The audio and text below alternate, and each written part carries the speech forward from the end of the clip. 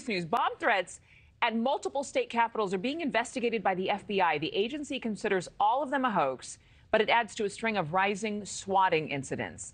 Swatting essentially is when a fake call is made by a person to police reporting a made-up threat serious enough to bring out officers or SWAT teams to a location. Yeah, Kelsey Kernstein is here with the latest on this story. Kelsey, what's the deal here? Good morning. Good morning. I'm Markie and Adrienne. So reports say that a mass email was sent out titled "Explosives Inside of Your State Capitol," adding explosives would go off in a couple of hours. This creating fear at state capitals. In fact, around the country, Connecticut, Georgia, Hawaii, Kentucky, Maine, Michigan, Minnesota, Mississippi, and Montana.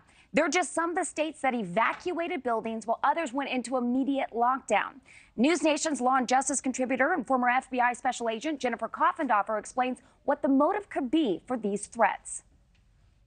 It's typically revenge or anger or them wanting to make some sort of political statement against somebody else. In other words, it's really a harassing type situation. And they realize how dangerous it is. Now, this is just a part of a string of swatting calls that we've recently seen across the country. Georgia Representative Marjorie Taylor Greene and Florida Senator Rick Scott were also targeted over the holidays. Boston Mayor Michelle Wu, New York's Representative Brandon Williams, and Ohio Attorney General David Yost were also swatted. Well, swatting is very dangerous, and let me tell you why.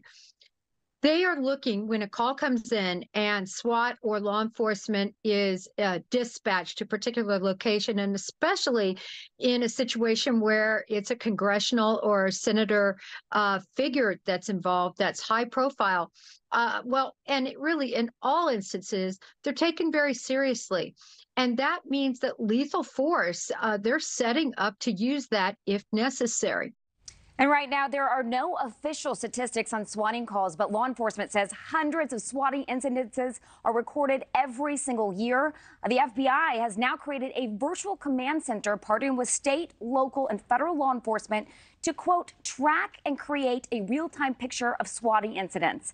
Now, the FBI is also telling people to remain vigilant. Thank you for watching. Go to newsnationnow.com to find News Nation on your television provider. And don't forget to click the red subscribe button below to get more of News Nation's fact-driven, unbiased coverage.